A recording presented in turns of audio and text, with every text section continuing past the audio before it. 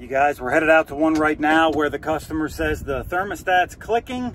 They're making adjustments, but nothing's coming on. I guess the fan's not coming on and it's hot in their house. So we're gonna go out there, take a look, see what's going on. Yeah, you guys, you'll see what I'm doing here. I'm gonna jump out Y, and you'll see this is how I really start when I start a short. I'll jump R and Y together and see if I get a spark. So you'll see here, we'll get a little spark right there. Right there, you see that? That's telling me there's a short there. That should not spark like that. So the next thing I'm gonna do is I'm actually going to put my amp probe on the R wire coming off of the transformer right here. And you'll see where we have a short, how high this amp draw is gonna go when I jump out Y again.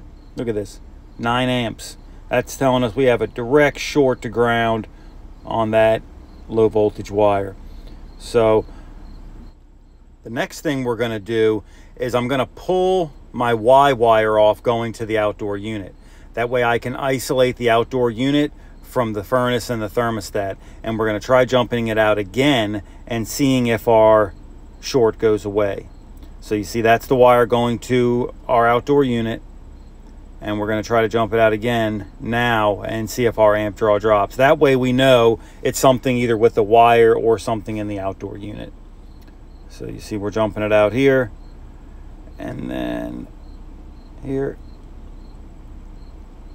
and no more short. Matter of fact, our fan's coming on. So yeah, so we know it's in our outdoor unit and we can look out there. I think we got a shorted contactor.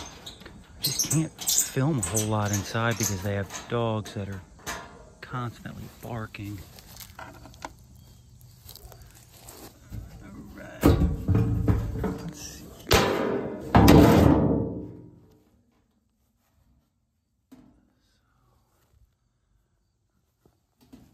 lot of cobwebs in here.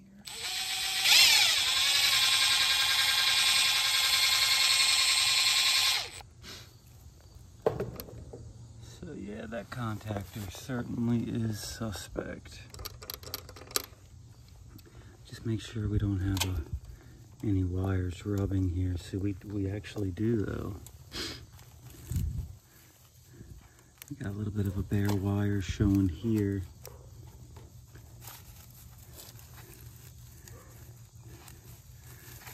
I'm surprised they don't beat this up more with the weed eater.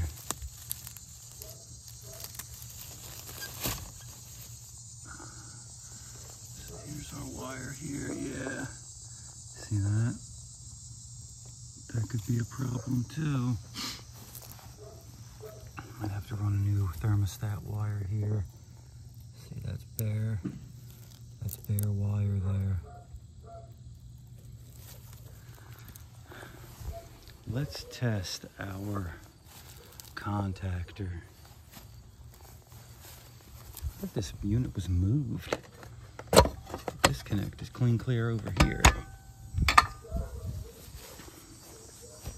All right, our contactor actually isn't coming up horrible, 18.6.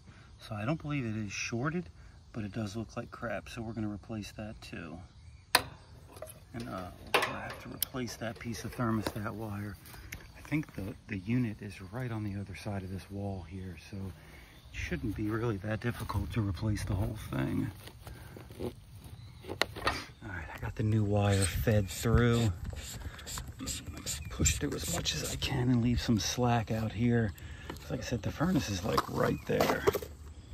So we'll get this part taken care of first.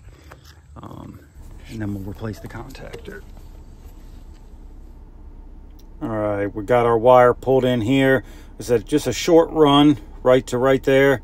And we got it landed. Put a pigtail in case we need to pull any later. So pretty easy stuff right here on the inside. All right, and we just got to get rid of this old wire here.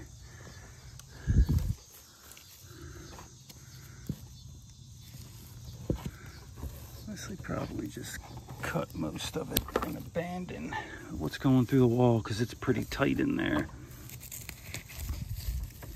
I'll cut the rest of this out. Yeah, they have one of these beat the peak boxes where they throttle your air conditioning. They're stupid. Not to mention they installed it ridiculously. We're just gonna cut this for now right here.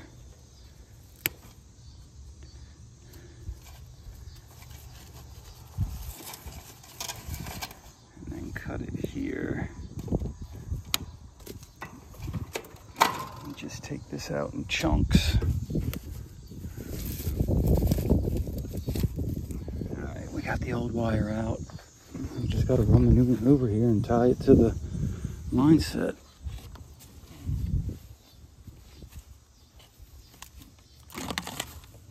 Do some gardening first to get all the weeds and stuff pulled away from it so I can tie it to the line without also tying the grass to it. I got the new stat wire ran across. Haven't connected it here yet because I wanted to clean some of this out. This is pretty dirty. Let's see if I can scoop some of this out of here.